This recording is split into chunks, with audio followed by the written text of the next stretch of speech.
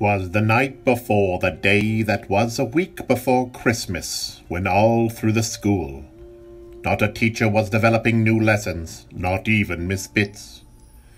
The grade 8s were trying to skip out on classes in hopes that Mr. Cron wouldn't find their rudeness too awful. The 9s were nestled all snug in pajamas, visions of awkward and cringy TikToks filled with dramas. And Busfield in his stash and I in my hat, thinking maybe he's Santa Claus and stuff like that.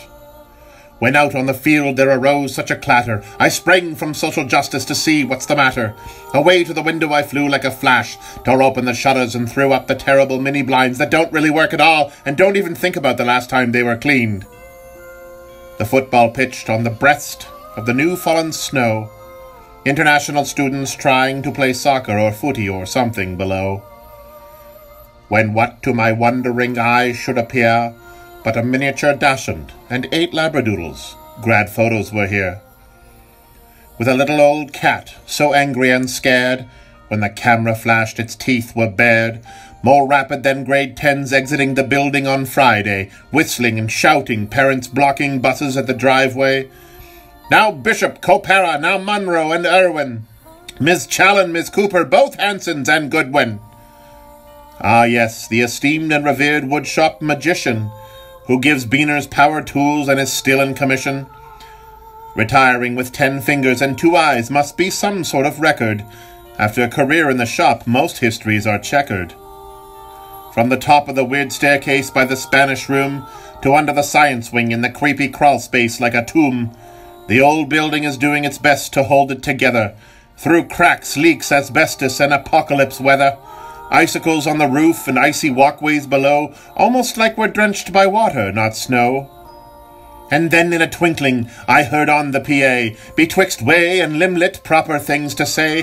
What a concert by the band, a show by the choir, what a production by musical and stagecraft we admire. Numeracy towers of marshmallow and spaghetti, crazy cahoots that the teachers get ready, sports teams doing well, larger crowds to scream shoot. So many great things, the pandemic seems moot. And just when we felt we were creeping towards normal, with hats, costumes, and contests, karaoke, and days to wear formal, the COVID smacks back with Omicron like a Grinch, pushed back a foot when we pressed forward an inch. So pull up those masks, grade 11s, we're looking at you. If you want a typical grad next year, it's what you must do. And vapors cross the field behind the hedge and in change rooms behind the sea can with your fruity grease fumes. You're invincible now when you're healthy and young. You'll sing a new tune when you've popcorn lung. Some kids try to hide by staying in plain sight, under blankets and hoodies and books hid from daylight. We see you, we feel you, we know what you know. Take a deep, fresh breath and get out to the snow. The season's upon us, you've nothing to dread, except the thoughts and worries packed into your head. On this winter break, give anxiety a break. You laugh at bad jokes and sing a carol or two. Forget trying to grow up faster than you need. Hold on to the youth that escapes at great speed. Crouch behind a couch with a toddler or friend. Try to capture St. Nick instead of the latest Twitter trend. Those 12s in the grad lounge will tell you the score. 4 years trying to get out, but now most want a little more. Because time is like Santa who's gone in a flash. He stops for no one, he's in a mad dash.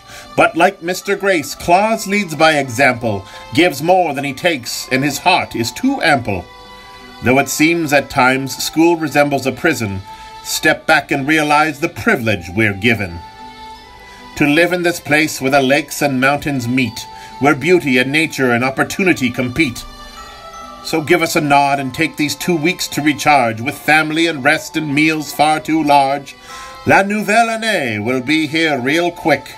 Let's stay healthy, safe, and here's a trick. Remember these words when there's silence at night. If we take care of each other, we'll all be all right. Happy holidays, Kalamalka, and all the best in retirement, Mr. Goodwin.